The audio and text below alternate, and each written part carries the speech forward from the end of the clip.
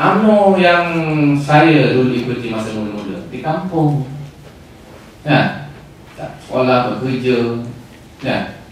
Lepas tu kita main sahabat takraw di kampung. Yang perempuan mana netball, mana ada kereta pun, perempuan ada kampung lelaki. Mana ada orang lelaki dengan orang perempuan, kan, kena bawa ayah, tak, mana ada mix around, tak ada. So there was UMNO formed at that time in order for us to get our merdeka. But UMNO 50 years later has to change. The structure, its leaders, how the economy has to change. Sebab itu sekarang bawa nanti saya in the committee, we have to change.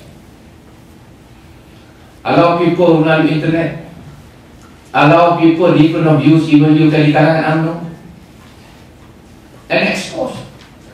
And internally criticize ourselves, what kind of change that we want, what kind of leaders that we want. Proses pemilihan dah berubah. Ini kita kata dahulu hanya 2,500 pilih, ini dah berapa ratus ribu pilih. Akan itu kalau tak juga boleh one person one vote akan datang untuk pilih UMNO, like our primary. Saya peringkat awal antara dalam UMNO, saya dalam majlis kerja tinggi, advocate saya kritik awal ini, saya bikin minority tak apa. Saya advocate one man one vote like a primary to choose our leaders. Kau lagi kata kau dia mentang-mentang mereka, bagaimana mereka ada yang musik kayak gitu. Okay, I concede. So in between kita ada much bigger pool to decide, less susceptible to money politics. But in the end, I still like, when we say American influence, I would like see more like an UMNO primary to determine our leader. Lepas itu pula, choose of MP to bertanding. You don't have to be ketua harian or timbalan. Have a primary at the parliament. And it's something for you. You can suggest. Kan? We can listen. And when saya sekarang aku to UMNO MKT, akan datang to be among you, UMNO MKT at that time say, 50 years dulu kita ubah ini, 30 years later, your generation nanti will have to change. Itu lah, itu argue lah. Yang geng American nak American system, yang geng belajar tak ada memang, tapi jangan balik kasut lah. You can equal your view. And so saya punya rumusan, lepas saya open that change. Saya bukan nak pakai nomenclature to Obama ni, change I believe ke change for better. I think to achieve your dreams. Saya alhamdulillah berjaya untuk mendapat impian saya. Dan impian saya nampak kalau orang tanya saya apa dia yang kunci saya, sedikit sebanyak orang kata saya diri saya. Apa kata yang graduate electrical engineer. I thought my dream comes true when I became the chairman of the national. Electrical engineer, chairman tenaga, okey lah, apa lagi gitu kan. Tapi bila saya Mahathir lantik saya sebagai Menteri Kewangan yang kedua, saya kata my life turns upside down, dreams I never thought of. Lepas itu pula dari duta pula ini terbalik ke dunia sekarang. So saya nampak bahawa it's a change that you have to manage, change within yourself, change within the nation, the society, and change out there. And you have to continue to innovate in yourself. So innovation and change ni is not outside there, it begins with you. How you daily life manage those change. Dulu di Malaysia, sekarang di sini. Now you're single, besok you're married. It's all change. And then of course you cannot look upon your parents anymore because the parents' generation and your generation will be different. Saya dulu ayah saya kata, mana boleh cakap. Sekarang anak aku tanya dulu, why not apa? Email kita bukan kalau tanya mengapa tidak. Apa kata? Alif Ba Ta saya, my son. Apa? Why are you Washington, mama New York? Kata Alif Ba Ta. Jangan aku seorang, kau seorang, aku seorang mak, kau minat aku. Ya. So dia worry lah. Takut saya mama alone, I can explain macam mana. Okay abah, okay ya. So for them, why are we not together? Is there any problem? Of course it's good lah. Tapi bila aku kan ada berlaku juga kan, dekat aku kan dalam shopping beli nak tanya lah.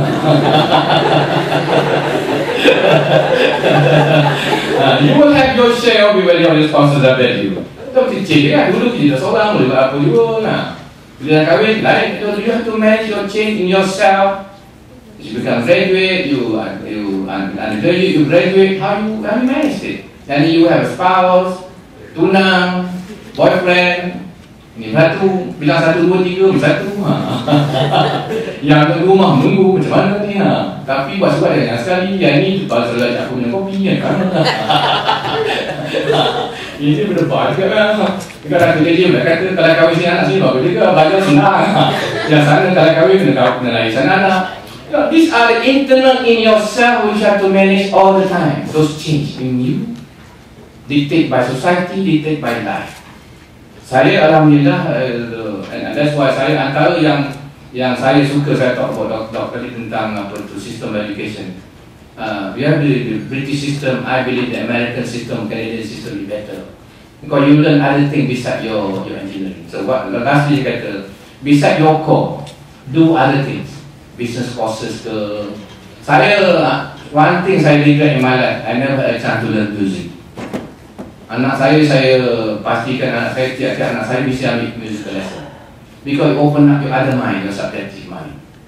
Macam dok, saya really appreciate you can write. Not many people can write. Yang kita yang buat medical, engineering, menulisnya lah. Saya kan cakap boleh ask me to write to takes time. So anyway, saya buka balik sedikit sepanjang saya nak basically what I'm trying to share a bit of my thought with you, the journey of my life right now. Which for me I see the big thing that from it to how you manage those changes. And change will be in front of you. And you cannot thread the line of success, journey to success based on old page. You can. It's always a new journey, and that journey full of challenges. And if you manage those challenges, inshallah you will succeed. Sekian wabillahi taufiq. Assalamualaikum warahmatullahi wabarakatuh. I will accept question. Malaysia nak tanya ke sebenarnya. Kalau Malaysia, saya masuk sikit tadi, saya terlupa nak ulas sikit tadi. Saya melihat satu konsep, kejayaan mana-mana itu dilihat dari segi kejayaan tamadun. Kalau tamadun China boleh berjaya, tamadun Tionghoa, India berjaya, tamadun Yahudi boleh berjaya, kita mesti lihat pada tamadun Melayu itu sendiri. Tapi pada masa yang sama, kita tidak juga menipikan isu-isu seperti bahawa kita hanya berjaya kalau kita bekerja keras, merit, gigih, opportunity.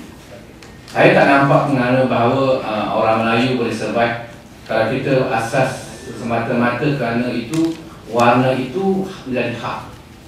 Saya nampak warna itu menjadi opportunity, bukan hak. You Malays, we must give you opportunity, bukan untuk you to ensure your success. It's two different things. Malays, we are in the government now. UMNO dengan other parties. I think the Malay government yang kita lihat mesti pastikan orang Melayu memberikan hak keistimewaan dia, bukan untuk bagi keistimewaan dia untuk dapat sukses. You can do that. Takkan saya kata Hafiz, ini anakku, kau orang Melayu tak boleh dapat kerja, kau bumi yang dapat kerja. Boleh tak? Cannot. What I think saya punya view pada dahulu lagi, to levelize the playing field. Kalau orang Melayu tak ada beasiswa kenapa, bagi dan beasiswa, bagi dan pinjaman so they can go study. But if you do well, I will reward you to the master. Do I give you master just because you're Melayu? No. Antara sebab yang saya berhenti itu sebelum UTM itu sebabnya aku yang pergi PhD tak dapat profesor, yang tak dapat master, tak dapat PhD, tak profesor, berhenti tuan kau baca. Seriously, but don't you don't recommend me. I really don't agree with that. To become professor, you must have a PhD. If you don't have, you have to prove that you have papers and publish. Maybe you don't have PhD because so many people you get a PhD. But kalau kita hanya memberi kejayaan, memberi sesuatu kepada orang Melayu kerana dia Melayu, kita akan hati-hati, kita akan meruntuhkan orang Melayu. Kita akan ada kekuatan orang Melayu itu.